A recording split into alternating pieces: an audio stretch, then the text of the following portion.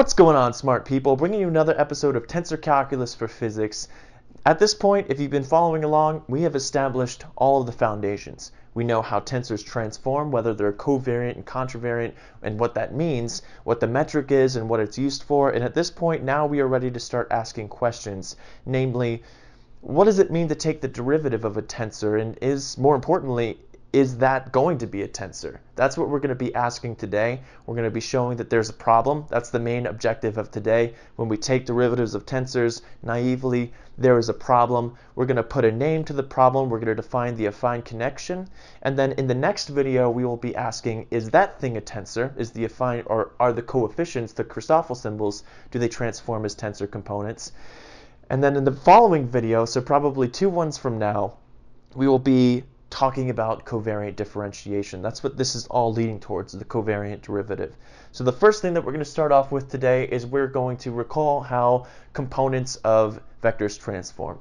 So if we have some vector component in a prime frame, we'll call x prime I, that transforms as xj, and then its transformation coefficient. So it's going to be a dx prime I dxj. And at this point, we're not making any assumptions about what these coefficients are, which is really just telling you, I'm not telling you what class of transformations this transforms as a vector as. That's not too important yet. What I want to do right now is I want to take the derivative of this with respect to time. Okay? So that's what I want to do. I want to say, what is d prime I over dt? So we have like the components of a position vector, and I'm taking the time component. It's like a velocity. So I'm basically saying, how does the velocity transform? So when we do that, well, we actually have these transformation coefficients out front, and they're not necessarily constants. So we need to do product rule when we take the derivative with respect to time. So this is going to be dx prime I dxj dxj dt. That's exactly the transformation rule for a vector. That's nice. But there's also that product rule term. So we've got plus, I'll bring the xj out front, d dt of dx prime I dxj. Now what is this thing? So we're taking the time derivative of the derivative of our new coordinates with respect to the old. Now these are going to be functions of the old coordinates, which will be functions of time. So we actually have to use chain rule to take this derivative, because this relationship, we have like basically this x prime I is like our f, which is going to be a function of maybe our old coordinates, which are functions of time. And when we take the derivative of this with respect to time, that's going to be, we need chain rule. We need to do our df dx dx over dt plus df dy dy dt, and so on, maybe if there was z dependence. So that's what we have to do here, only now we'll adopt Einstein's summation convention, because why else, why wouldn't we? And the reason we're doing this is because we're kind of making assumptions that it doesn't matter which order we take derivatives in, so we can go ahead and pull that partial derivative out. I will make some remarks on what it means if you can't make those assumptions later on, but let's assume that we can, in which case when we apply chain rule for taking the derivative of this, so this is going to be written as dx prime I, dxj dxj dt plus xj, and then I'm going to take out that d, so we've got a d squared x prime I dxj, and like I said, we're summing over that chain rule, that dx dx dy dy, so I'm going to call that something else. We'll call that dxk, and then we take the derivative of that kth coordinate with respect to time, the total derivative, dxk over dt. Okay, I hope that wasn't too fast for anybody there. It's really, we're just using chain rule on these transformation coefficients. And this kind of ruins things. This is supposed to be the transformation rule for a vector. We have our other vector in the old coordinates, transformation coefficients that relates the new to the old, and that should be equal to our new vector in this new frame. But we also have this other term here, and this is a bit of a dilemma because we like to think of velocity as a vector. And so what gives? What is this term? Is it 0? Can we justify it being 0 somehow? And in our case, if we choose, the answer to that is it depends on what your transformations are.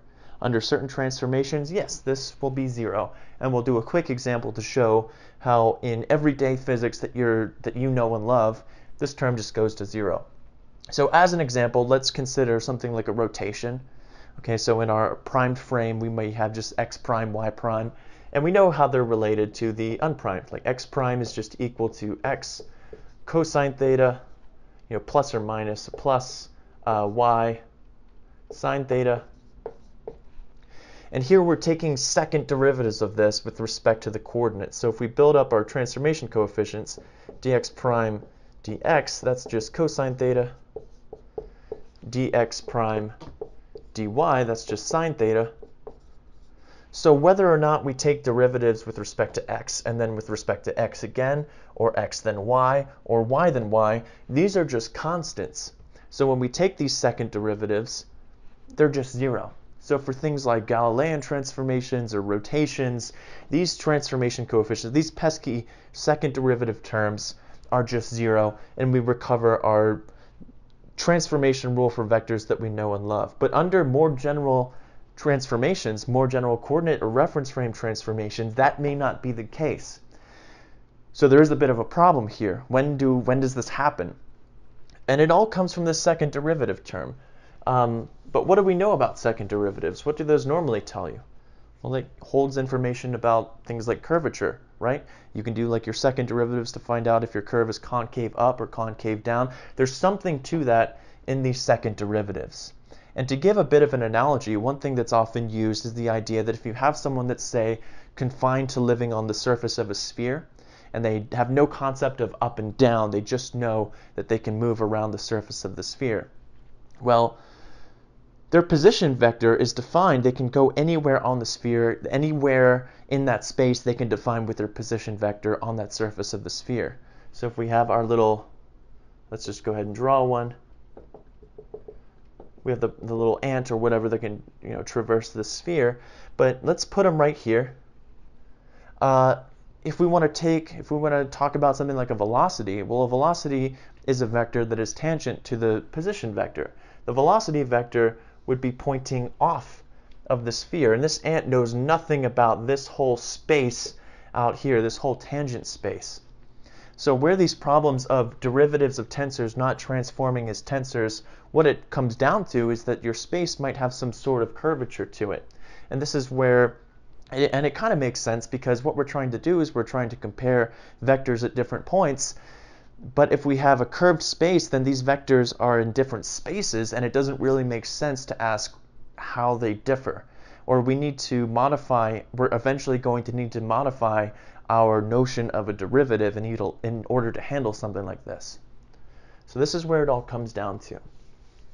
Now the logical next step is we're going to jump out of a plane. So we're going to jump out of a plane, and we're going to be holding our favorite, pick your favorite flat earth physics book, and we're going to jump out with it.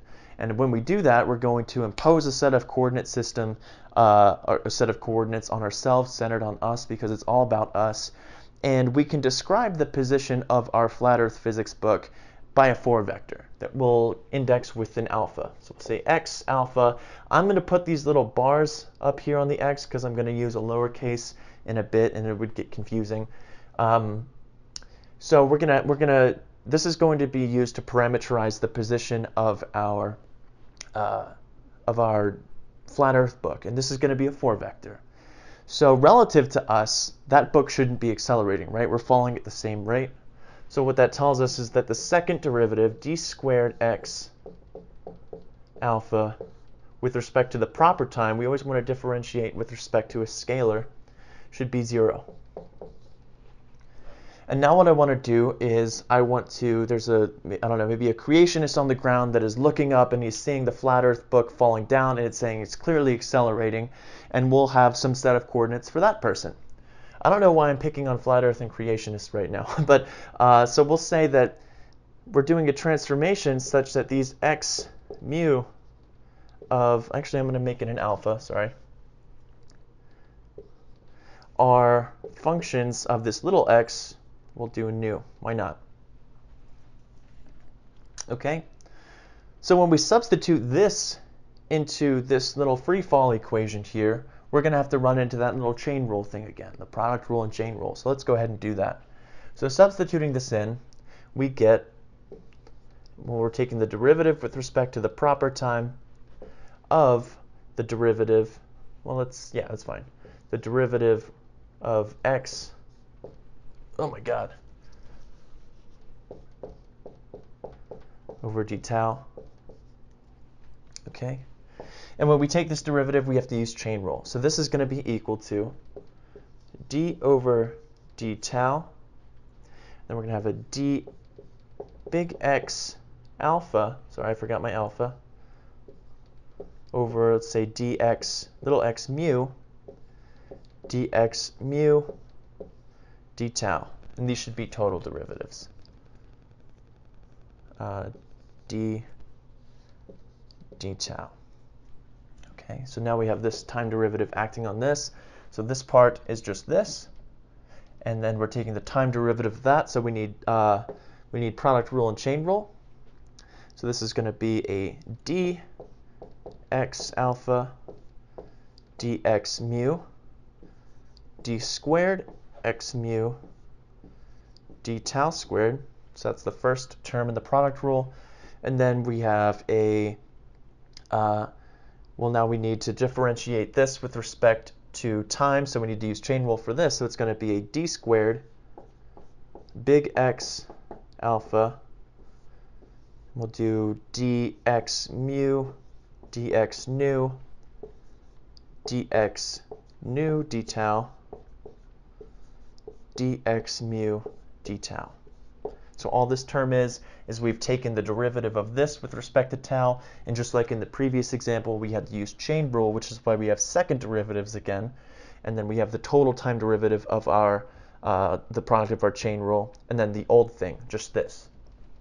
Okay, and to kind of reveal the acceleration of this flat Earth book with respect to the ground frame, I want to get this dx mu d tau squared by itself. And the way that I can do that is by multiplying by sort of like the inverse transformation element of this, by using the fact that we'll have d little x, we'll call it lambda, d big X alpha, and then we've got d big X alpha dx mu is just the Kronecker delta, d lambda mu, because they're inverse transformations. Okay, so if I multiply this equation, which should still be equal to 0 because we just substituted it into this, we just substituted this relationship into this, which gave us this, so it's still equal to 0. We want to multiply both sides of this by this dx lambda dx alpha. So when we multiply this, that's just this term here. So this is going to equal a delta lambda mu d squared x mu over d tau squared plus dx lambda over d big X alpha d squared. It doesn't look like it's getting any better, but we're going to redefine something in just a second. Dx mu dx nu, and then these time derivatives here. Dx nu d tau dx mu d tau. Please don't make fun of my mu's. I'm very self-conscious about my mu's. This is equal to 0. So we have this Kronecker delta here multiplying this. So we have a mu downstairs, a mu upstairs. All that happens here is we sum over mu, which changes this mu to a lambda. So we can write this as, do I want to write it there? I'm going to go ahead and write this stuff up here. So I'm going to erase this relationship. So this just becomes a d squared x lambda d tau squared plus, and I don't feel like writing this term out every single time, so I'm going to give this a new name. And what should I name it? So we're summing over alpha, so whatever we call this shouldn't have an alpha index on it because we're summing over it. However, at least here we're not summing over mu, nu, or lambda, so I'm going to call this gamma. We've got an upstairs lambda and then two downstairs indices mu and nu. So I'm going to call this part here gamma, which has these indices. So it's going to be gamma, lambda, mu, nu, and then these time derivatives, or these proper time derivatives. Dx nu d tau, dx mu d tau is equal to 0. And there we have it. Okay. This object here is called the affine connection. And under usual circumstances, it doesn't matter which order we take these derivatives, because in general, or usually, I shouldn't say in general, derivatives commute with themselves or with each other. So it normally doesn't matter. Theories where it does matter, theories where you can't make that assumption, are said to have torsion. And for the most part, for the foreseeable future, we won't really be considering that. So we will assume that we can interchange derivatives, which tells us that these gamma, lambda, mu, nu's are symmetric about the covariant indices. So we have this kind of acceleration term, and then these affine connections and these like velocity type things. And we can compare this to something like a free fall, d squared x over dt squared minus this gravitational acceleration equal to 0. These are both accelerations, which means somehow this object, this affine connection, is somehow related to the gravitational field. And in future videos, the next one, we're going to be zeroing in on the affine connection and the coefficients, which are the Christoffel symbols, exclusively. And we're going to be talking about how it transforms. In a future video, I could talk about the Newtonian limit, where we can try to really analyze this and how it's connected to Newtonian physics, if you guys are interested. So we're going to be talking about this object a lot in the next two videos when we define the Christoffel symbols and the covariant derivative. So now the whole point of this video was just to show that there's a problem. Whenever we take derivatives of tensors, here we've been taking it with respect to time, but in principle, you could be taking derivatives with respect to coordinates, and the problem still arises with things like divergence and with curl. So it's not just time that's special, it's all. So I hope you guys found this video at least interesting. So far, all we've done is we've shown that there's a problem. When you can't just take derivatives of tensors and expect the end result to be a tensor. So in the next couple of videos, we'll be showing how we can go about fixing it. So I hope you guys enjoyed the video. Let me know in the comment section if you did, and I'll see you guys there.